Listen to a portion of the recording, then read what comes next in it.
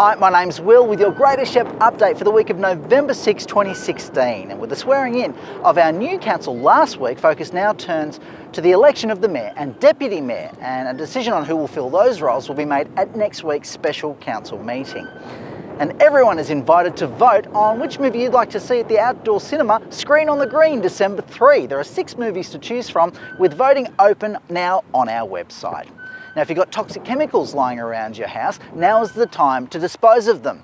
You can bring them along to the Shepparton Resource Recovery precinct on Saturday to dispose of your household chemicals for free, all part of Detox Your Home. And with our very own triathlon event Challenge Shepparton on this weekend, various streets around the area will be closed on Sunday. So you can get more info and see the map on Council's website. And please be mindful to avoid the streets when travelling over the weekend.